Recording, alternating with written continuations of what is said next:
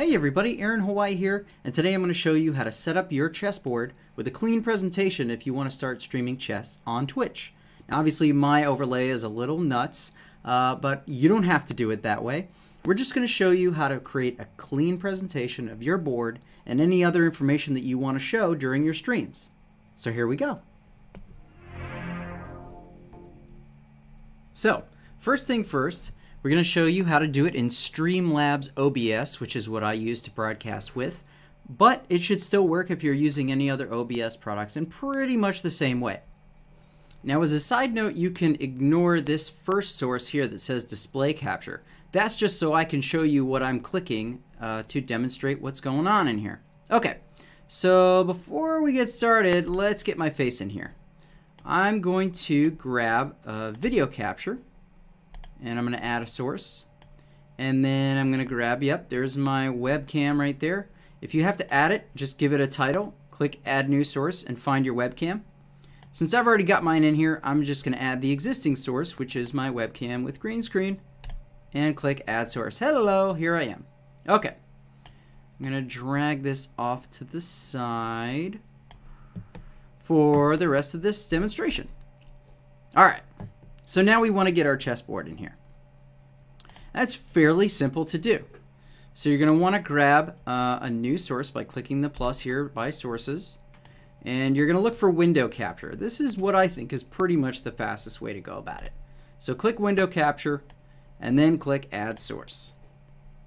All right, now let's go ahead and name it something that we're going to remember, like chessboard. Simple. Click add new source. And then in the properties window that pops up, make sure that it's pointed at the correct application first, which is for me Firefox, live chess, chess.com. Boom, great.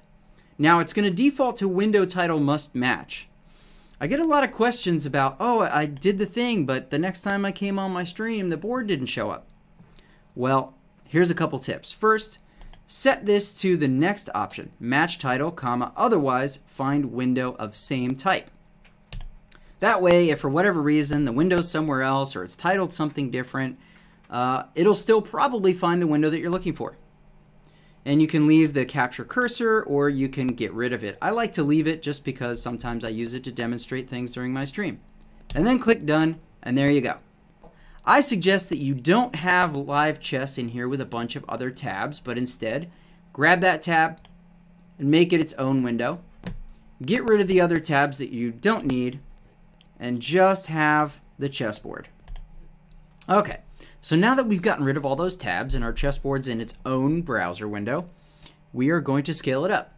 Now you've got these contact tabs that you can grab, these little points that are either on the sides or the corner.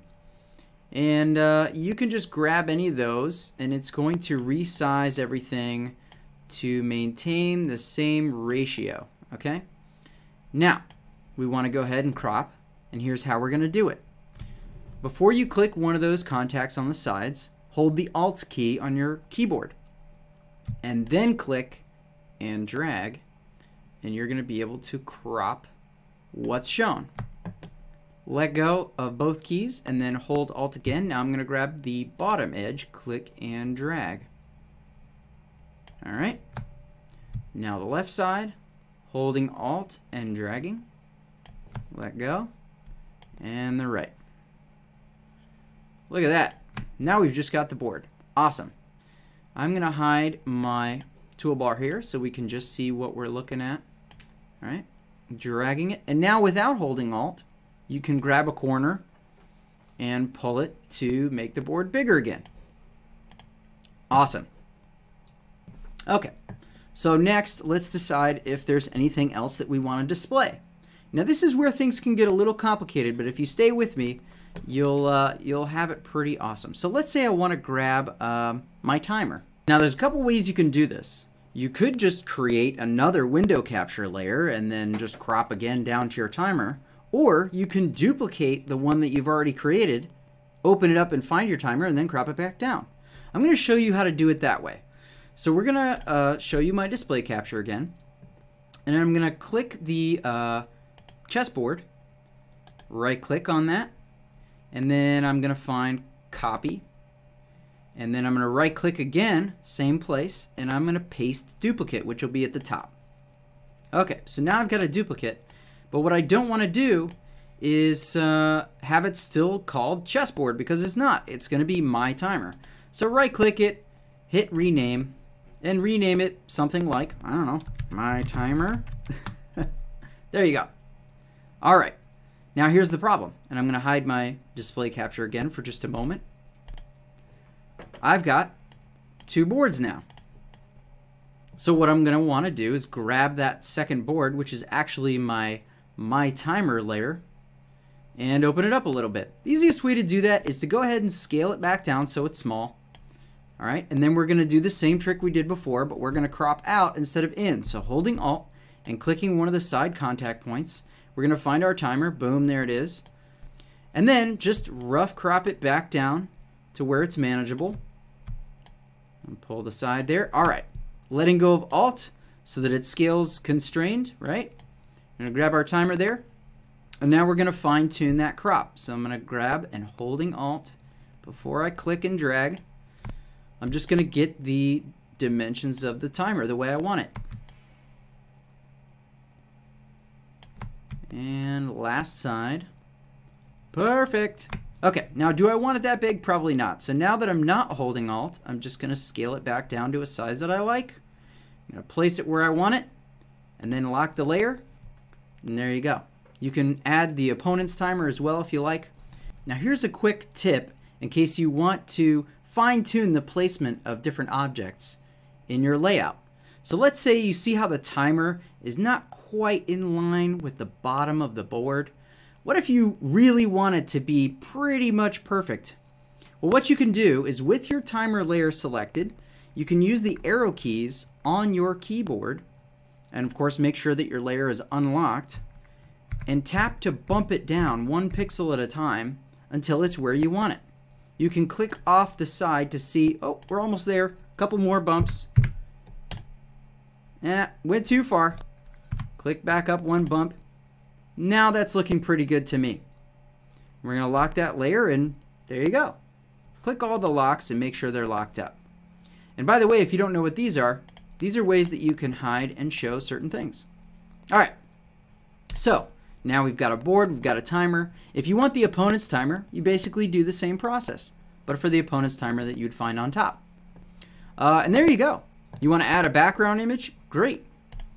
Let's click, let me show you this one more time. Boop. Okay, now you can see what I'm doing. I'm going to add another source.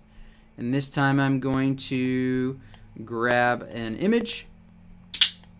And I'm going to click add source. And we'll grab a background image of some kind. How about, I'm going to grab this tropical background here. Okay. And now obviously this is above my board and I don't want that. So I'm going to bring this up front so you can see what I'm doing here. Here's my background image. I'm going to drag it all the way to the bottom so that it's on the back layer. And then we're going to hide this for your education. I'm going to grab my image layer and I'm going to grab that contact point and I'm just going to stretch it all the way until I have a background image. And there you go.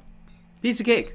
Now, this is maybe going to illuminate some things. So see how at the top edge of the chessboard now, there's a little black strip where we didn't quite get the crop perfect? No problem.